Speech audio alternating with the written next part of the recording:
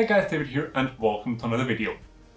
You were able to see them in the intro and next to me these beautiful glowing desk risers. But before I go into detail on the processes that I used to create this, I want to give you a little bit of a backstory. Many years ago by now, my very first proper PC desk setup, I 3D printed some desk risers, mainly because I literally just wanted the desk to be higher, fairly tall, so the IKEA Alex drawers were just not tall enough for me. While I was at it, I ended up integrating some lights into them to make them glow, but that was just some random LEDs that I had lying around soldered together, but it still looked quite cool.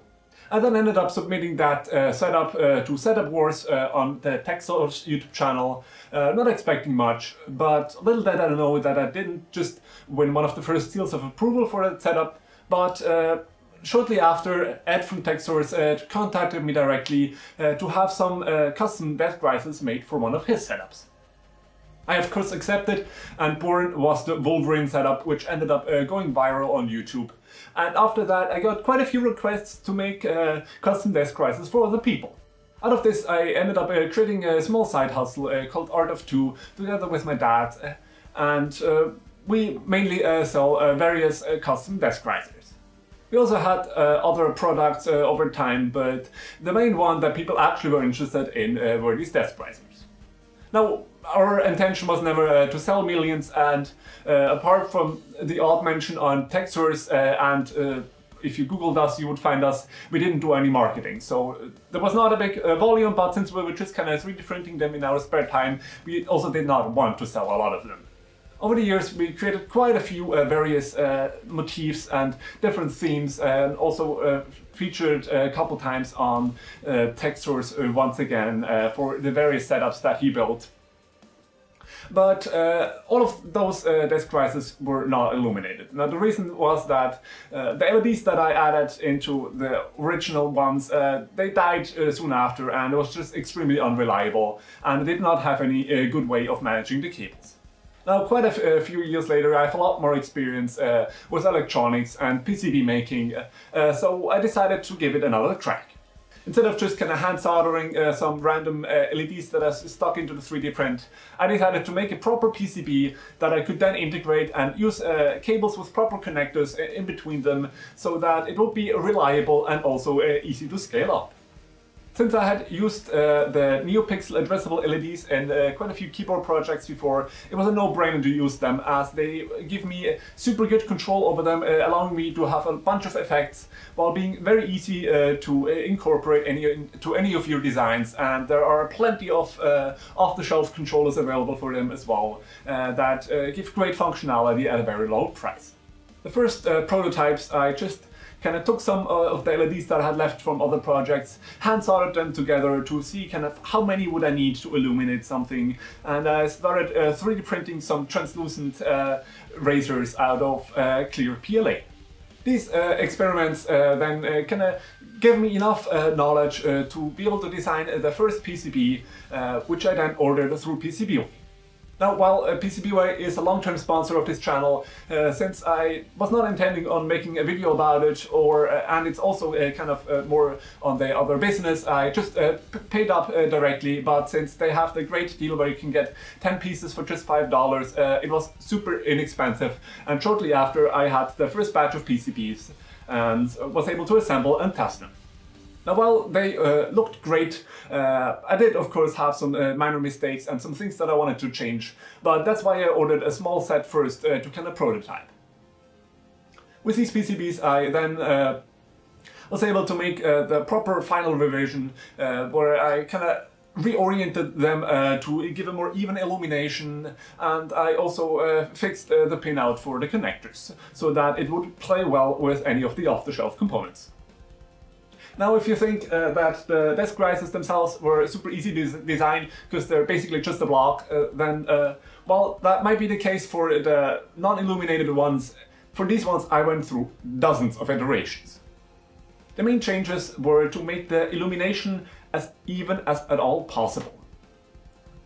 If you just have a translucent block where you add some LEDs on the top, then on the top it will be very bright, and then quite quickly fade off and become a lot dimmer, and especially the corners also are a lot dimmer. Now, while this does look cool on its own, I wanted them to be as evenly illuminated as possible.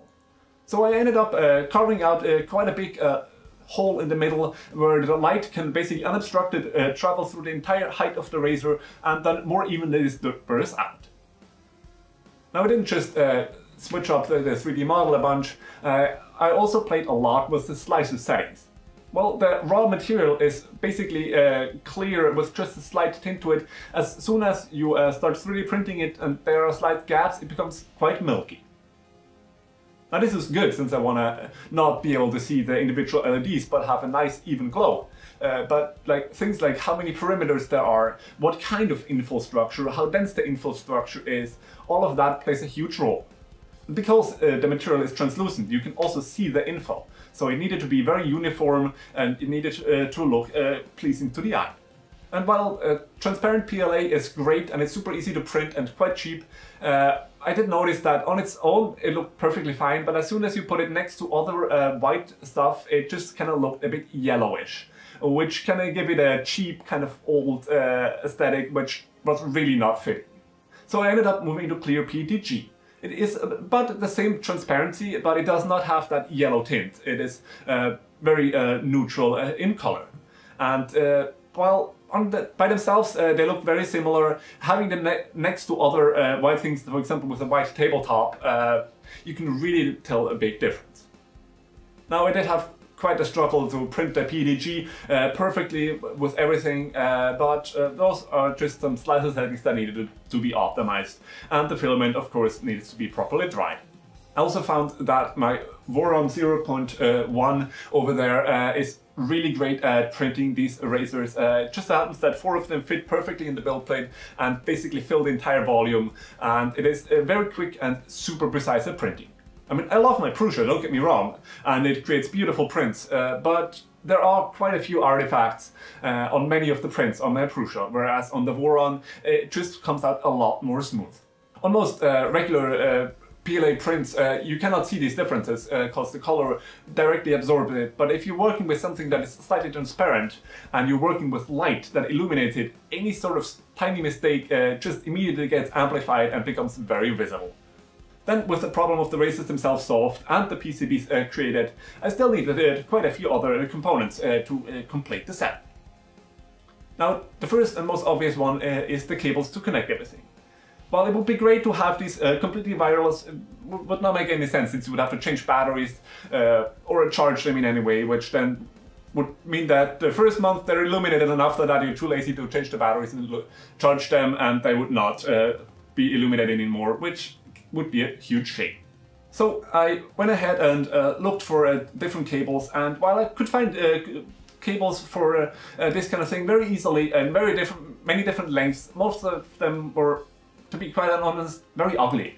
Either they were super colorful or they had huge colorful marking on them, which, while you're not supposed to see these cables, I don't want them to be super colorful in case you can't see them, or even just if they're underneath the desk managed, I still want them to look fairly nice. So I ended up contacting some manufacturers on Alibaba directly to get some custom cables made, and to my big surprise, the price for these custom cables, even at relatively low quantities, is super cheap. The biggest part of the cost at that point even is just getting the cables shipped here, so that was a very welcome surprise. But it was not all sunshine and roses. Working with a manufacturer can be great, but also there are a lot of details which, to me, I'm not a cable manufacturer, so a lot of this stuff does not jump out to me. I mean, there are the obvious things like the connectors. Even just knowing what exact connector you want can be quite difficult, as there's so many of them out there and they have very similar names, and it's not always super clear. I had the additional difficulty that I wanted this system to be compatible with basically any off-the-shelf controller that is designed for these LEDs. So the cable connecting to these controllers would of course have to be standardized. And while it would be easy to just kind of get a controller in and then wait for it to arrive here, make sure check like which connector it is, how is it wired up, and then place the orders. doing stuff like this with China just takes forever, since there's always like a 2-week lead time for anything to arrive here. So in the first try, I did not quite get everything correct. The connectors for the risers themselves were correct, luckily, but the connector that went to the LED controller was a female one, but I needed the male one. So since it was just one connector per set, I just cut them off and trimmed the right ones on there. That was not a big deal. I just didn't want to like create all the cables by myself, as that would be a huge undertaking and would be much more expensive than having them shipped in from China. Other than that, I'm very happy with the cables. They look very nice. They don't have any big markings on them, but I did not exactly specify that I wanted them to be all in one ribbon instead of individual wires. I thought that was just obvious since all the ones I had seen previously online had that design. But apparently you do need to specify everything, so the first batch of cables will have individual wires, but that's not a big deal, as it still looks quite neat. Then to manage these cables, we're of course also including the little cable clips that I used. They just have adhesive back that you can stick to your desk. There's plenty of them in there, so you can really make sure that all of the cables are perfectly managed and nicely routed and not in the way.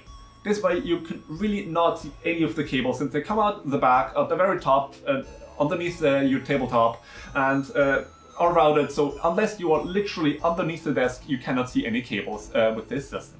I also ordered quite a few different controllers, but of those, like all of them were quite weird, had super weird features, but there was one that was super small, sleek, had a simple remote with a lot of features, so that's the one I ended up going with. It has something like over 500 modes or whatever that you can cycle through, but what I really like is you can save the modes as favorites onto the remote, so once you found a couple of them animation modes that you like, you can save those and then easily cycle through the ones you like, and there's no need to go through all of them. Of course, you can also use this remote to just set it to static colors, which is what I personally would use this for, but I'm probably not the target audience for this kind of system either. And then lastly, there's the issue of powering it, and well, at first I thought I would just have different power adapters for all the different countries in the world. This becomes a huge mess and quite expensive to have all of these in stock, and then you have to make sure that you don't ship the wrong one to the wrong country. But since this LED runs on 5 volts, and for the amount that we have here, that's not actually that much power that is required. So it easily fits within the USB specification. So instead of shipping you the wrong power adapter, we are just shipping you a USB cable, and you can use any USB power adapter that you probably already have lying around from an old phone or something. As long as it is at least 2 amps, which almost all of them are, you will be perfectly fine for up to 8 illuminated blocks. The standard set only comes with 4, so you can either have a double set or you can have 2 desks all connected to one single USB outlet, so that should be very convenient. Speaking of the sets, since for most people the desk is against the wall, you are not able to see the back razors. So we decided to keep the cost down. The standard set only includes 4 of the illuminated razors and 4 just standard plain razors for the back, either in black or white, depending on what desk color you have. You can of course also get a set with all 8 razors illuminated, for example if you have your desk in the middle of the room or you want the glow of the razors against the wall, then that of course is also an option. So with that, I believe I have covered all the different aspects of it. If you have any more questions, leave a comment down below and I will answer you, of course. Also, if you now are intrigued and want to buy one of them or just check them out, of course the link to that will also be down below. And with that said, thank you guys for watching and I'll see you next time.